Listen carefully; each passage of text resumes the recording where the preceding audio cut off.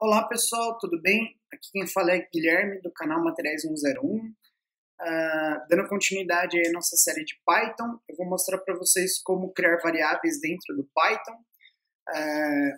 Dessa forma a gente consegue criar programas mais dinâmicos, né? Então, se vocês estão vendo esse vídeo aqui antes do vídeo anterior, né, de statements, por favor,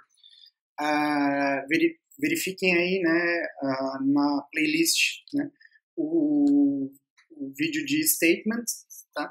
E se tiverem alguma dúvida, né, mandem aí na seção de comentários. Bom, sem se prolongar demais, pessoal, vamos direto ao seguinte, tá? Eu vou abrir aqui um arquivo. Que arquivo que eu vou abrir? Bom, nós criamos na aula anterior, né, para quem assistiu aí, sabe que a gente criou na aula anterior um programa, né, que é este programa aqui, né, titulado Aula 1, Teste em Python. Pessoal, já aproveitando, né, vou fazer um disclaimer aqui, tá? Se tiver muito ruído de fundo, de chuva, esse tipo de coisa, assim, peço desculpas, contudo, não tem o que fazer. Tá uma chuva muito forte aqui na zona leste de São Paulo, no nível parasita, e eu não posso esperar ela passar para poder gravar os vídeos, tá? Espero que não atrapalhe o áudio e vamos lá.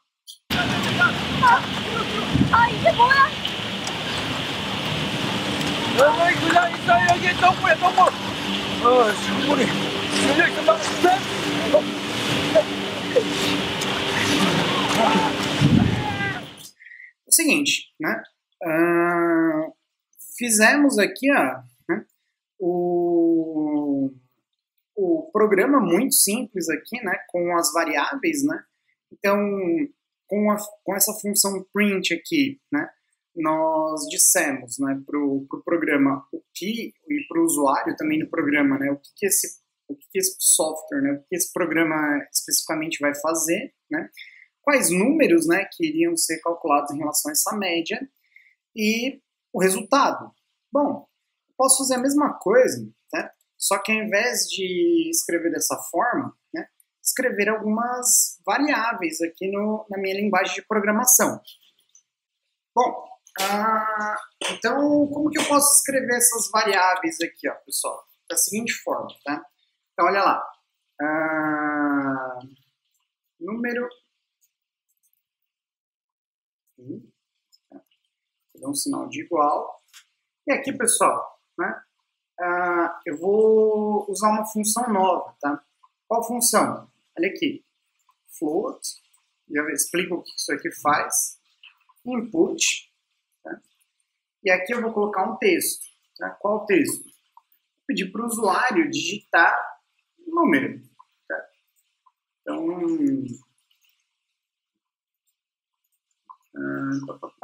digite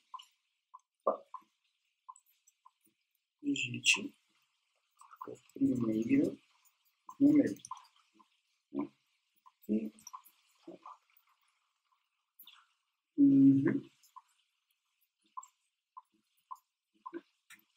Aqui, faltou, olha só, lembram daquela dica, né?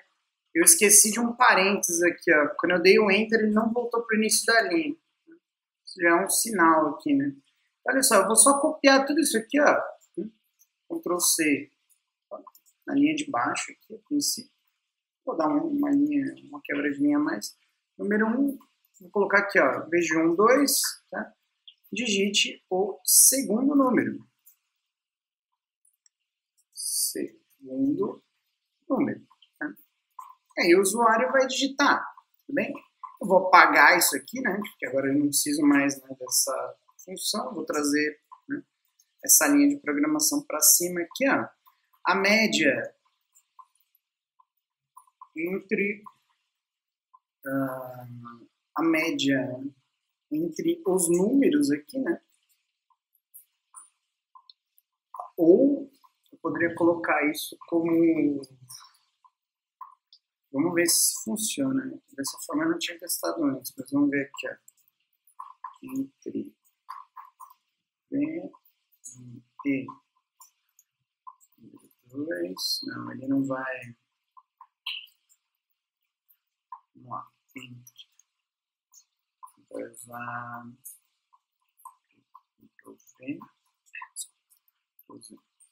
lá.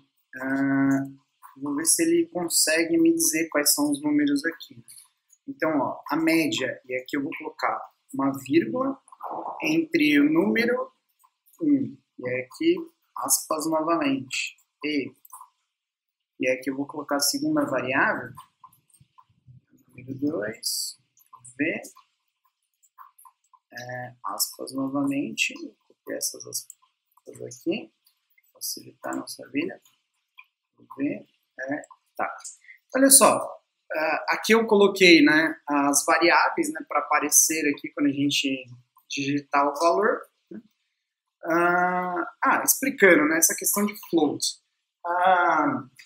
Os valores numéricos, tá, que a gente for dar entrada no Python, pelo menos esse princípio aqui que a gente está conversando, eles podem ter dois comandos específicos para isso, duas funções específicas para isso. Uma delas é a função float, tá? Quando eu estiver trabalhando com números decimais, tá? Eu posso, por exemplo, inserir aqui, né, um valor, por exemplo, 11,3, tá? 10,5, tá? Então, eu preciso usar esse comando float, tá? Que está aqui. Se eu for trabalhar numa situação onde só seja possível, né, entrar com números inteiros, tá? Eu teria que usar a função integer, int, tá? Que é de integer, tá? Que são de números inteiros. Por enquanto a gente ainda não vai trabalhar com essa função int, tá? Mas eu estou só explicando para vocês como é que funciona. Então, float, essa função float significa que o usuário aqui nessa linguagem de programação pode inserir um número decimal, tudo bem? Ó, a média entre o número 1, que a gente vai inserir, e o número 2, né, então agora eu vou tirar isso aqui, né, vou inserir essas variáveis aqui, ó, número 1, sim, mais o número 2,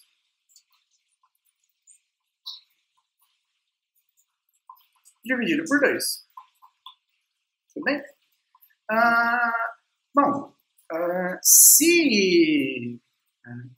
Se eu quisesse, pessoal, não precisaria colocar com esse acento aqui, tá? A variável para número, né? Eu poderia colocar N1, N2. Contudo, eu estou fazendo isso aqui para ficar mais didático. E eu conversei com colegas que lecionam disciplinas relacionadas a essa parte de programação, até citar os nomes aí, né? Os professores, né, André Santana e o professor Marcelo de Paoli, e eles me comentaram que essa questão, né, de colocar o mais detalhado possível, né, no código ajuda bastante quando você quiser alterar o código, ou outra pessoa for interpretar o código que você está escrevendo. Então, aparentemente, isso é uma boa prática também. Aqui eu estou fazendo por conta de tornar um pouco mais didático, tá? Então, vamos lá.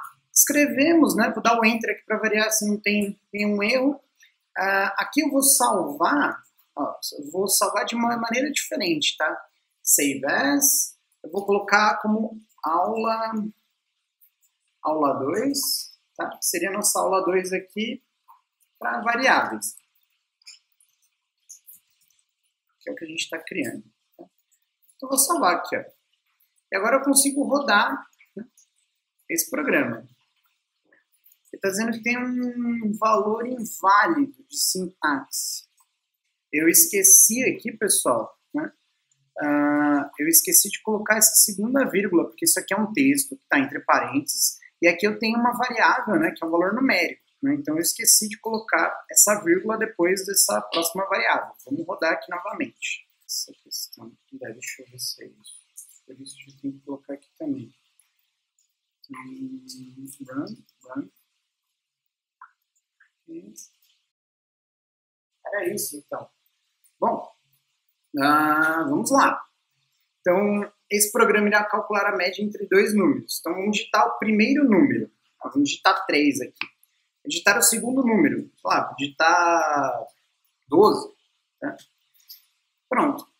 Ele deu aqui, ó, a média entre 3 e 12 é 7,5. Bom, então, está correto o nosso programa. Qual que é a vantagem disso aqui, pessoal? É que toda vez que eu voltar aqui na programação que eu escrevi, né, e rodar ela novamente, tá, eu posso fazer isso para os números que eu quiser. Tá? Então, dessa forma, eu consigo criar um programa, né, uma linguagem de programação mais dinâmica. Tá? Ainda, pessoal, eu sei que isso aqui é muito básico, tá? É bem o começo aí dessa parte de programação, né? Contudo, a gente vai precisar ter esses conceitos bem estabelecidos para que a gente consiga, lá na frente, aplicar isso com equações um pouquinho mais complexas, tá? Que já vai ser parte do que a gente vai falar na próxima aula, tudo bem? Então, olha só, vamos tentar mais uma vez aqui, ó, fazer uma média entre, sei lá, 5 e 18, tá? Bom, tá aqui, ó. Então, ele aparentemente está calculando isso aqui da maneira correta, tá? Então, por enquanto era isso, pessoal. Na próxima aula, eu vou mostrar para vocês como aplicar isso, né, já no contexto de uma solução de problema um pouquinho mais elaborada, tá bom? Se tiverem dúvidas, coloquem aí nos comentários e até a próxima aula.